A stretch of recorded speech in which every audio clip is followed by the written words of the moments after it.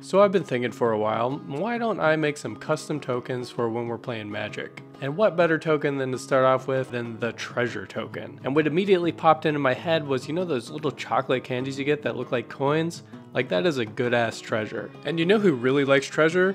Pirates. Pirates love treasure. So that's what I'm going to draw here. It's going to be a chocolate coin being enjoyed by a jolly pirate. So I pulled out my tablet, started sketching, colored it in, and I felt it was missing something. Perhaps a little non-copyrightable monkey that also loves treasure on his upper shoulder. That'd be cool, right? Let's call him Vagarand. Oh yeah, that's looking real good.